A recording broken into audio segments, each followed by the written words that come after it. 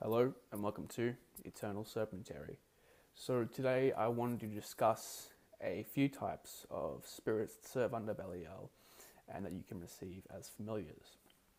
The first type of spirit is of course the 50 legions that serve under Belial. Now these are demonic or infernal spirits that have not yet been recorded, I believe, and are inhumane, very powerful spirits. And when I say inhumane, they were never human, unlike the second type of spirit you can receive from Belial, which is actually the spirits of dead devotees, spirits of people who have died in path workings with Belial or have agreed to join him in the afterlife and serve under him, which happens quite frequently, no doubt. The third type of familiar, which is actually one that I received, is the hellhounds. Now, what is a hellhound? A hellhound is a mythical hound which embodies a guardian or a servant of hell, the devil of the underworld. They occur in mythologies around the world, Greek mythology being Cerberus, Norse mythology, English folklore, and they've been actually spotted manifesting throughout the world many times. And they're referred to commonly as black dogs in, I believe, English folklore. I could be wrong, but that's what they're referred to. Now, what can these spirits do, the hellhounds? They're mainly protective. He will gift them to you for protective reasons.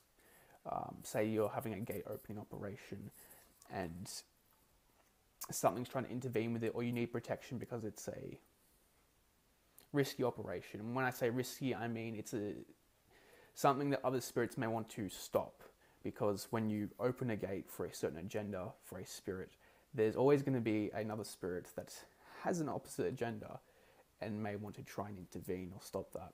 So that's why they will gift them onto you. Also, just general all-around protection as well.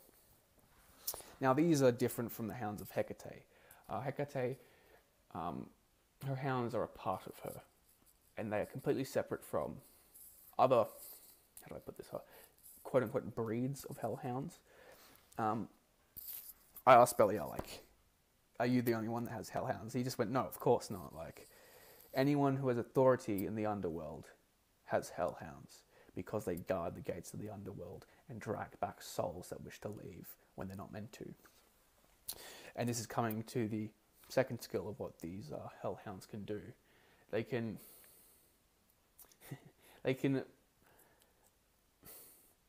banefully attack someone. And when I was exploring this option with him, he explained it as they can rip and tear spirit from flesh. What does that mean? They will rip the astral bodies from your foes and maul them. Absolutely rip them to shreds. Sort of like astral assassination almost. You can play fetch with them. And when I say play fetch, I mean you need an item, you send them out into the world to get it. For example, you need a quartz crystal or something, just off the top of my head, and you send them out into the world to get it. A couple of days later, someone will give it to you, or it will come about somehow. So they're very, very useful spirits to work with, absolutely. Now, I also wanted to give a chant to be vibrated to call upon Belial. It's sort of like a universal chant for Belial, so you can use it for devotion, invocation, evocation, whatever you wish. So that chant is Kar Roxti Mar Beni Belial. I will type it in the description so you can have the full spelling of it and everything, and the proper pronunciation. So, once you start receiving the familiar from Belial, you'll want to, one, get a sigil. Because even if you have them bound to an item, it's always good to just have a sigil, so you can do sigil magic really quickly, very quickly. And sometimes it's not always the best to continually coat an item with blood, especially if it's a small little necklace, you know what I mean? So you can give blood onto the sigils instead. Two, you will want the name. because there is truth in if you know a spirit's name. You don't technically have power over them, right?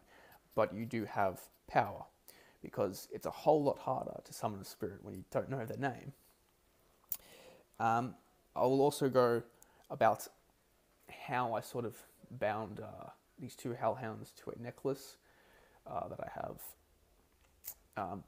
So, firstly, I summoned Belial till he was present in the room and went over the terms of agreement with him. And what do I mean by that? I mean what offerings they take, how often I should be giving it to them, what their purpose is for me, like what are they going to be doing without me asking around me all the time, and what's the procedure for when I want them to do something that is beyond the reason he's given them to me. So you should always go through these sort of, I don't know if the contract's the right word, but you should go through these details because it helps a lot. I'll give an example of why. Belial explained to me very specific, do not give blood more than once a month to them. He didn't go in depth why, he just said don't. Give them meat, give them this, that, etc. more than once a month if you wish, if you have them doing things extra, but do not give them your blood more than once a month. The hellhounds that he gives specifically. Now, once I had him summoned and we went through these sort of terms of agreements, he sort of summoned them for me and they were there. I already had the names and sigils, so I had the 2 sigils ready. I put blood on the sigils as offerings, burnt them to give the blood officially as offerings by burning it, and to collect the ashes, right? And I got a necklace. And with this necklace, I coated the necklace in the ashes of the sigils very thoroughly. And as I've done this, Belial's sort of astrally conjured a chain and like put it like around their neck and then brought it over to me. He's gone, I've done my end, you do your end. So I will then get the chain and bind it to the necklace, right? And have an incantation that he's given to me for binding. And once that is complete, I will then put more blood onto the necklace to both charge it and to also sort of give it a state of permanency, the binding. Like, blood stains. And like, if something stains, it's sort of got an energy of permanency, if that makes sense, right? So whatever binding we've done will be more permanent and enhanced with the blood. And this is going into blood magic, which is something I will possibly make future videos about. So once that's done, the hellhound or hellhounds are bound to the necklace and you wear it, etc. So that's pretty much the whole binding procedure I went through with him to bind the hellhounds to something of mine. You can use anything, a ring, a necklace, a cup, a hat, as long as it's sort of like, it doesn't have to, but has some sort of reference to the spirit. Because I had 2 hellhounds given to me, I got an onyx tooth that's like in a little claw shape. So that to me really spoke out to me. I'm like, yeah, that's it. That's the item I want to bind them to.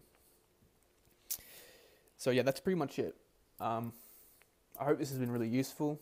I hope I've given you some insight, you've learned something. If you have any questions, please leave them in the comments below. And I hope you enjoyed this and have an awesome day.